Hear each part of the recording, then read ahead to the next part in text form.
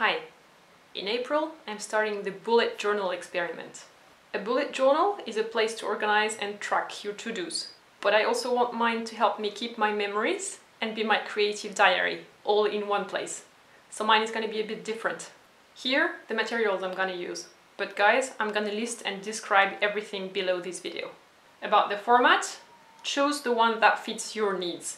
I like a square that is in between A4 and A5.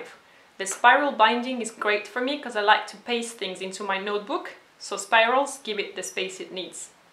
I'm going to protect my space and then start cutting. I measure, without the spirals, the surface of my cover. I need 4 pieces of cover.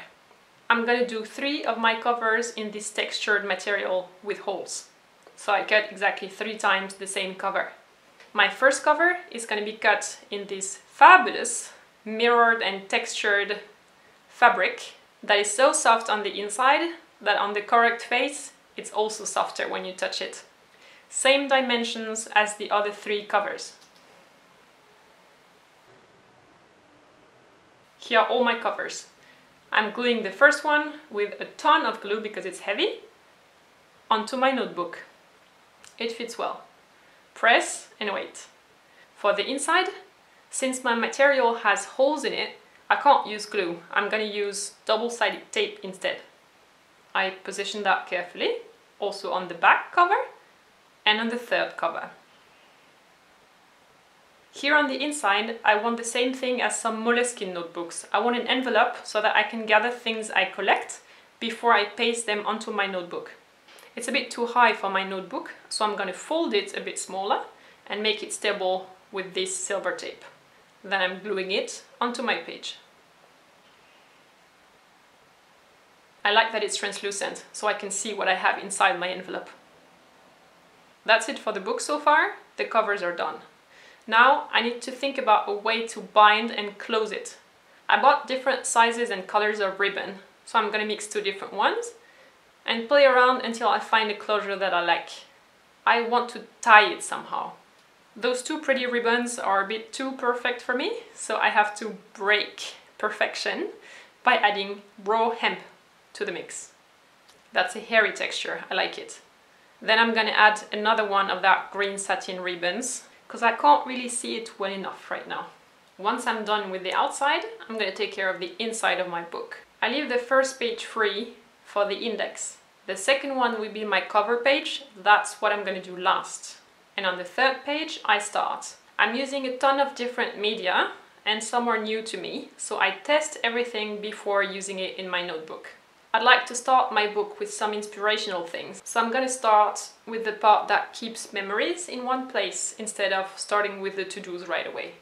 I want my first page to be about books. I read, I received, I gave, I liked, about books. Here I decorate just the way I feel about it, giving it free space, but a little bit of frame. While that water paint is drying, I can do the second page. This is also an inspirational page and it's going to be about movies I see. Here I'm decorating with a different texture. It can be anything you like, really. On the third page, I want to remember the cultural events and the exhibitions I've been to. So that can be pictures, entrance tickets, thoughts, drawings about it. And I'm going to frame that in a colorful, joyful yellow.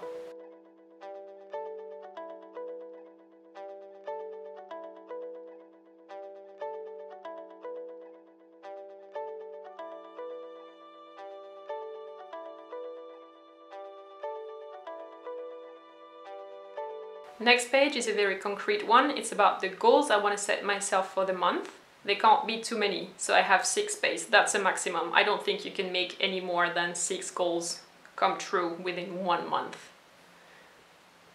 On the same double page, I want to track my sport activities. Kind of mark with a bar every time I went to the gym or something, and be happy about it afterwards. That's motivating, I think. Below, I keep a free space for ideas. Some call it brain dumping. I don't like the word. I'd rather say something motivating like random, but great ideas. Then I tackle my weekly pages. Here I want the same structure every week. So I always have Monday in the top left corner and Sunday in the bottom right corner. I also keep a space for my little notes. I highlight the days in blue, but I leave the rest of the space free because it's going to be filled with text anyways. I don't want it to become too heavy. Then I do the other weeks exactly the same way. April is going to have 5 weeks. The last page is the start of my creative diary. It's going to be free space for me to draw, think, explore, whatever I like. That's why I can't do the next month yet. I don't know how many pages I'm gonna need. Once I'm done with all my pages, I can do the index. That's the thing I would do last because I need to think about it beforehand. It's gonna be the year 2017. That's for sure. So I make it a nice big title. Then I want to mark which colors I'm using each month. So when I have several months, I'll have a nice color palette on this page. Then I need 2 boxes, one for the to-dos, the done and the moved items, and I have to respect this color code to keep organized. Then I have things that I do for my company, for YouTube, or private stuff. I use different colors here. So far, my bullet journal looks like this. You can see the order of the pages again if it helps you organize your own journal.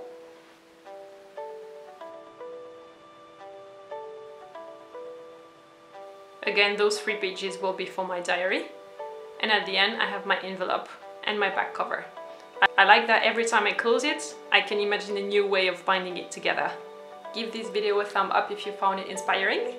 And if you subscribe to my channel, you'll see this journal filled in a month from now. I see you soon for a new video. I upload every Wednesday and Sunday. Take care, guys. Bye.